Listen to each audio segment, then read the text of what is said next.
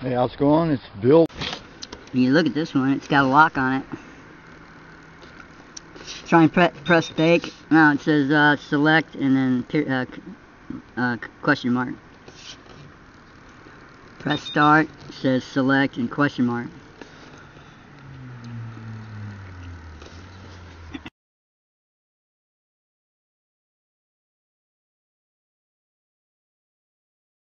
What we can do is we can try this. First you unplug the unit. Press the on button while it's unplugged. Or you can press the what is it? Start and cancel button at the same time. Let's see what happens. For 8 seconds. Okay.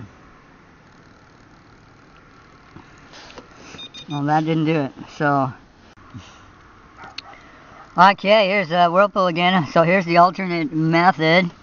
The alternate method is to hold the start button down till you hear a beep. Okay, look, it's gone. No more lock. Bake. And temperature. It's kind of hard to read. And then start. And there we go. Should be able to look down here and see. We see a glowing in here, and I can't tell. There's screws holding this in.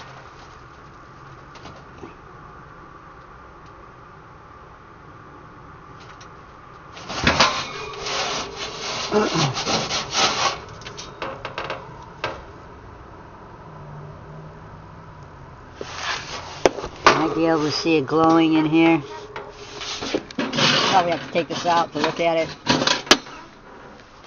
And usually if this thing glows for longer than a minute down here and doesn't light, then you need to replace the igniter. Yeah, I can feel it getting hot right here in the center, so this one should be good.